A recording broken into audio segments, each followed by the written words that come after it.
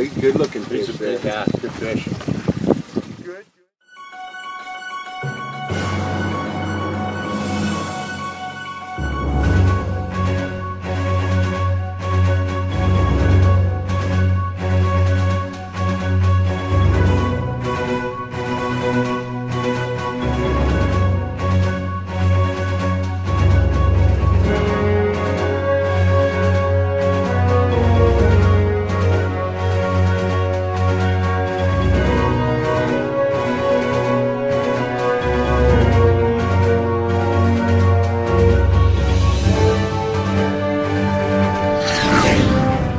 Howdy guys, Cal Kellogg here. You just watched one of my clients land an 11-pound rainbow. The fish of a lifetime for most anglers. I've never caught an 11-pound rainbow, but I'll tell you what, I was honored to net that fish, and I was honored to put that angler on that fish. And that fish hit a trolling fly pulled about 2 feet deep, 200 feet behind the boat.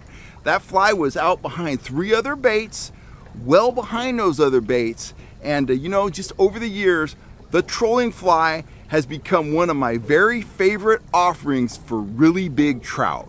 Why is that? Well, I can't speak for the trout because, you know, they don't answer me, but I do have a lot of experience out here chasing trout on my own in the kayak, out here on the FHS guide boat. And I've drawn some conclusions about trout and different baits, and I've drawn some conclusions by talking to the anglers that come out and fish with me. I hear my clients talk about, you know, several lures all the time. Rapalas. Everybody talks about pulling Rapalas. They talk about pulling Castmasters.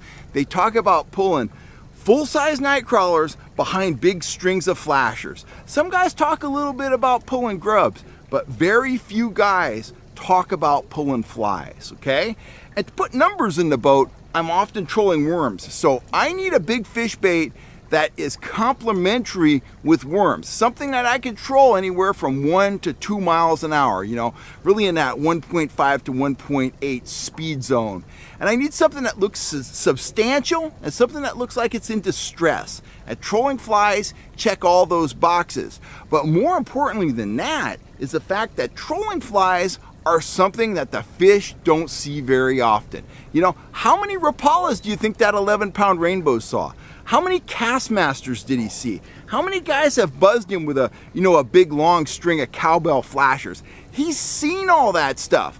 But when he saw that orange trolling fly making along right under the chop, first thing in the morning, he made a fatal mistake, and now he's residing in that guy's smoker.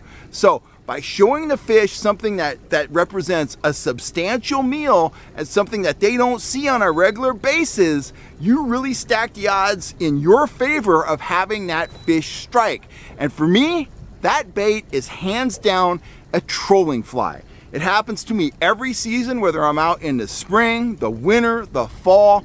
I catch exceptional fish on trolling flies. I can't overemphasize that enough. Trolling flies are a deadly bait, and I think their effectiveness is due to the fact that fish don't see them as often as they see more popular baits. If you're looking for trolling flies, you know where to find them. Go on over to fishhuntshoot.com. I got a couple different kits of trolling flies up there. I've got my standard kit, and I've also got my kit of broken back trolling flies if you're really looking for trophies. But I got that 11-pounder on a standard trolling fly, so heck, what are those broken back trophy flies gonna produce? Anyway, I'm jumping off for now. Those are my thoughts about baits that hook big fish. I'm certainly not saying you can't catch a big fish on a Rapala, because you certainly can. You can catch big fish on Castmasters. But I think hands down, if I had to go out and absolutely positively had to catch a larger than average trout, I'm gonna have a trolling fly on the end of my line, and if the surface temperature is right, I'm gonna be trolling that fly right under the chop.